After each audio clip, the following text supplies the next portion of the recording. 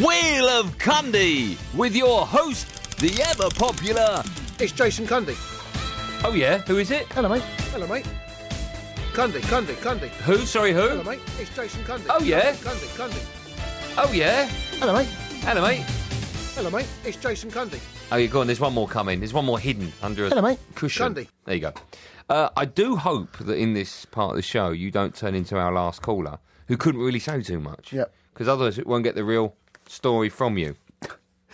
If you're new to the show and you're thinking, oh yeah, Wheel of Cundy, what's all that about? I've got a giant wheel in front of me. I haven't. All right, it's a sound effect. And on the wheel, that doesn't really exist, are lots of names. I spin the wheel and it'll land on... I've just spun it there. There you go. I've just spun it just to show you that it can move. Very good at spinning Thanks, that wheel, Jay. aren't you? I can do it. You know, I can do it with my toe. Watch. Let me just... There you go. Oh, yeah. See? What other part of your body can you do it with? Just... Hold on. I can do it with my belt. Look, watch. That's a strange-looking belt you've got on. Yeah. There I can even do it with the power of the mind. Watch, hold on. I think that's your breath. I wasn't even... On the wheel that doesn't exist, there's lots of names. Just call if you want me. I can see Rani. Yep. Spin it a bit more to have a look at another. Just a little spin. There you go. Yeah. Right. There's Darren Gabriel Batistuta's on. Yes. Okay. I see that. So I'll spin... Romelu Lukaku. Yeah. Ronnie. Right. So I'll spin the wheel, full circle, Yeah. and it'll land on someone. You've got to tell us the story about that. Okay. All right. Okay. Here we go. Okay. Hold on. What part of my body do you want me to spin the wheel with? That part there that's... Really? I shouldn't even be there, but okay. I'll give That's it a your go. nose. I'll do it with my nose, right? Ready? Here we go. Oh, Christ, that hurts, huh? I actually did push my head out. And it's landed on... Gerry Francis. Gerry Francis. By chance, yeah. Just... Did he have a car, Gerry Francis? Gerry Francis had a lovely car. Oh, yeah. Yes, But he it's did. not involved in this story. Got nothing to do with this. Would I be right saying there's no sheep, ducks or cars in this story? Oh, let me think about it. No. No, okay. No, Go on then. no, Off you it's go. not. And I told this story, you know. You're not too far away from the truth with that one. Yeah, keep that sound effect handy. Definitely keep that one. And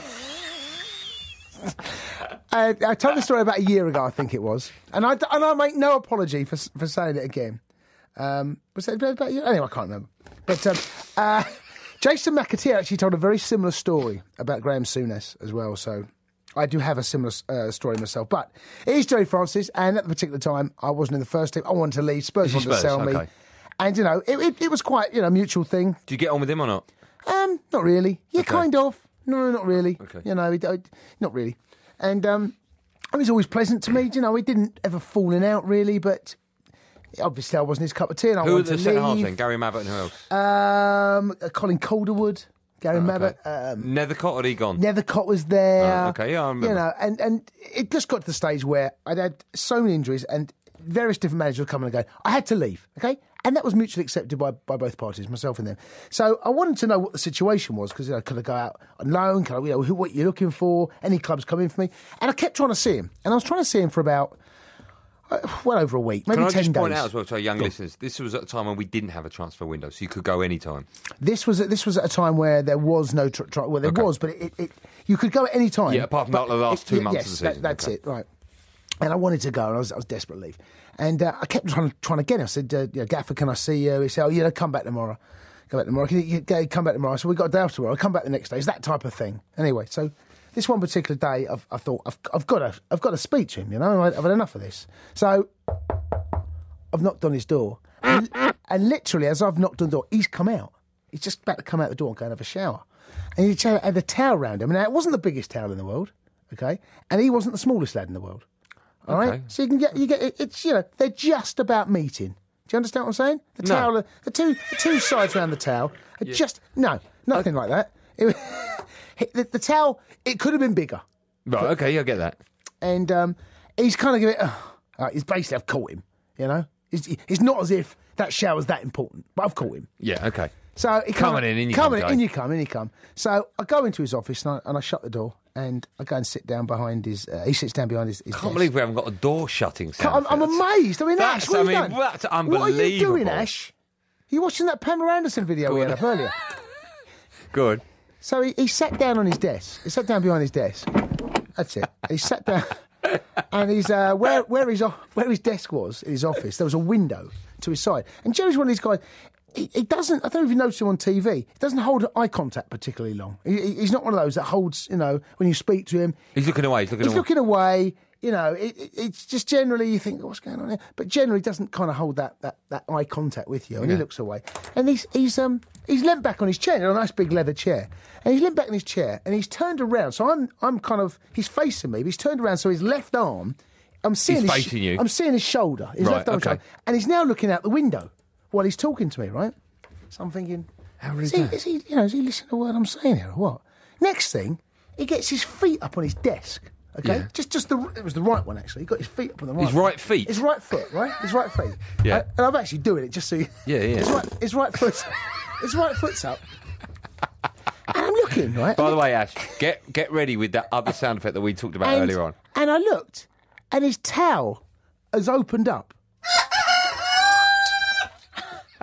and you know what? He starts he starts massaging Oh my goodness! he starts massaging Massaging his testicles. Right?